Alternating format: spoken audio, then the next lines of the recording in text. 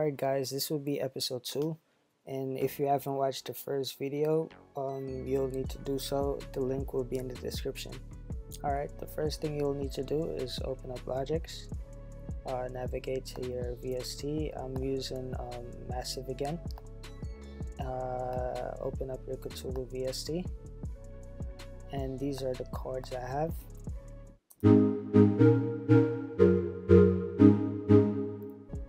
Alright, the second thing you'll need to do is duplicate this track.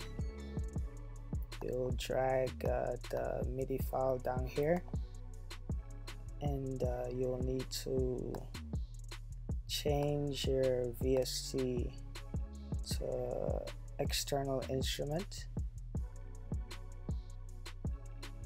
for your Midi destination. You'll click the IAC driver bus 1.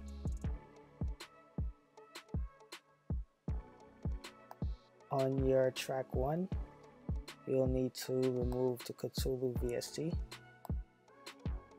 and you'll arm the track. Press record, and everything should be recorded into track 1.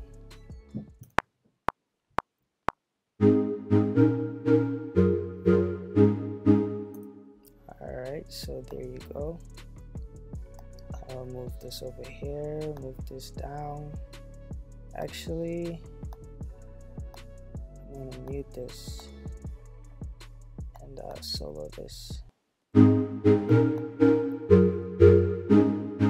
So there you go. You have all the Midi files here, and now you could mess around with it, change notes, add notes, whatever you like to do. And that's the second episode of this. If you have any questions or need any help, let me know.